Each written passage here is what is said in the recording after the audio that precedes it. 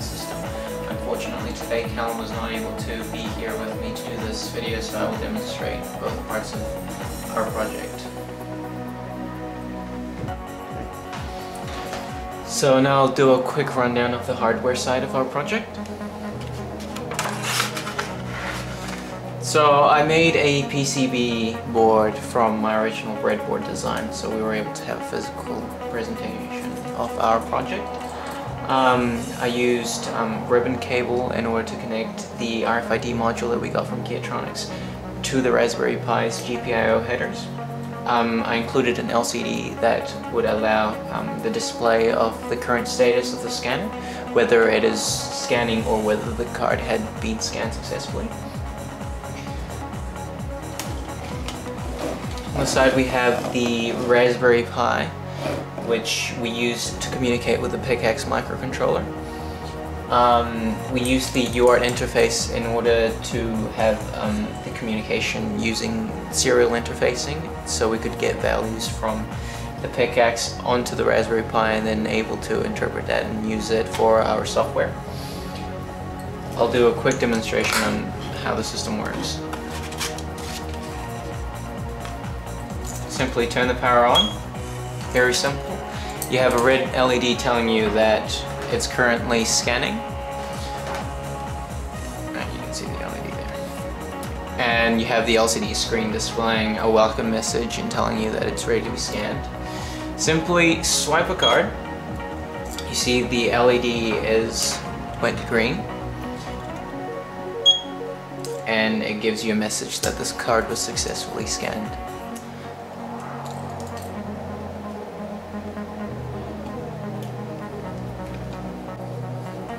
Now I'll take you on a rundown of the software side of our project. As I said before, Callum Ford was not able to attend this filming, so I will give the instructions needed to operate our system.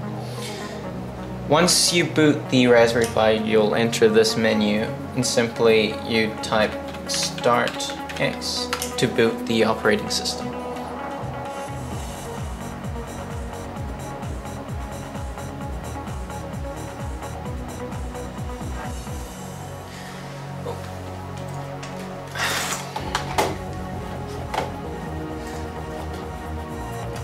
To start out the software that Callum had made, we enter the RFID boot folder.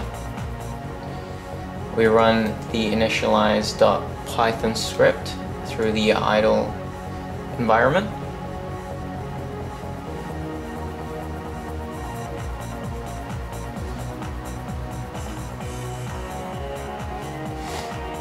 Here you can see quickly the code that Callum has made for our software, which reads and interprets serial data coming out from the PICAXE microcontroller. We run this module.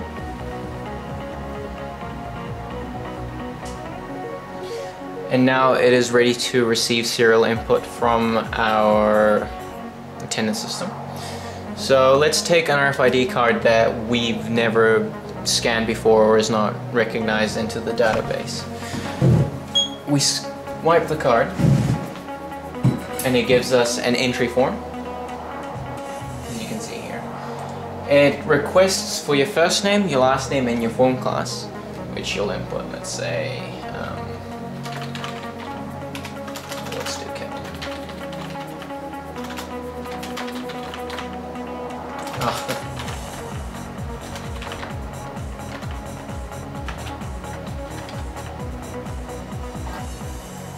You press submit.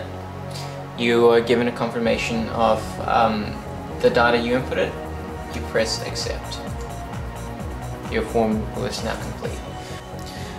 So now that we have inputted data into the database, so we swipe it again, and it gives you details of the ID of the card, whether you have a class, what period you're currently in, and the time which you scanned. Currently we set the Raspberry Pi to 736 to test out whether it would recognize if you were outside of class or not.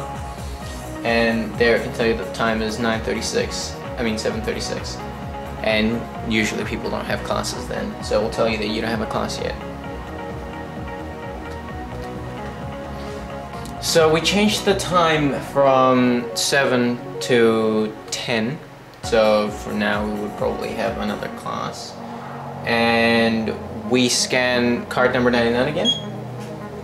And then this one was registered to Callum, so what we do is we find Callum on our database, and it shows us that he has been, because we scanned it 7 other times before, that he has now been present period 4.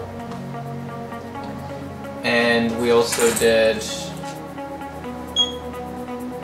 tag 81, which was under my name. So now if we search my name, it shows us that I've also been present period 4. I've scanned in 4 times.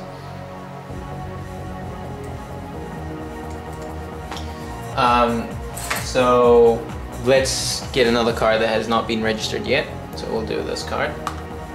Me opening it. It's brand new. Yeah. Is it going? Okay. So now we've opened a brand new card. We've been scanned before, and we scan it. Entry form will automatically show up. Let's say Jack Bell. Okay. Full name Jack Bell, and his form class will be PH. We have our data. Press accept. Form complete. So now if we scan again, 72, and we search for Jack. Now we see his ID, which is 72, name, form class, time of scanning in our database, and he has been present period 1.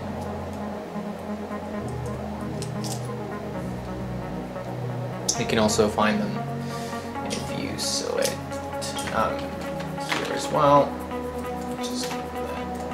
It's all, this is a search method to find the information you want on the database.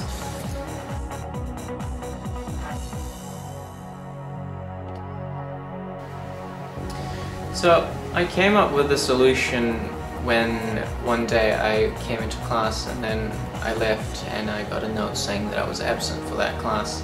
And I started thinking that maybe this could be avoided if we had a system in which students can somehow get into a class, and as they enter the room are able to be marked present, or if they don't walk in at all, you can say that they're absent. And I know that this happens to more than just me, because taking the role sometimes is a very hard thing to do, as I can imagine. So the fact that you might have a very noisy class or any other external influences that might not get you marked present. So I decided to make this project that would solve that problem using the Raspberry Pi, which we got introduced a few weeks before I started this project, and I actually found it quite interesting. And one of my friends, Callum, he knew a bit about Python, and I knew that the Raspberry Pi used a lot of Python programming in order to create an outcome. And we got together and I talked to him about my problem that I had, and we decided to get started on this for a project. And I find that it was really fun to make. It was because we went through so many challenges and we got through it in the end, and I feel pretty proud of our project. The Raspberry Pi has been a really cool way of us getting into smaller technologies that have much more power and more potential to unlock in them. And I find that making an RFID attendance system can help. There are many other uses that I've considered for my RFID system, such as job interviews, applications, maybe equipment signing, possibly anything that really requires anything to be signed in or taken out, maybe DVD rentals or something like that. And technology like the Raspberry Pi really allows you to have smaller inventions that really have a lot more potential than they could before. And also, I'm very grateful to have Callum as a friend, because if it wasn't for him I wouldn't be able to have such an intricate system running. His knowledge in Python has really helped us out quite a bit. As you can see, that his programming and databases and all that stuff has been really intricate and very interesting to look at as well. He's taught me how to use a bit of Python as well, which is really cool because you get to learn more things along the way. And yeah, I look forward to working with Callum more in the future.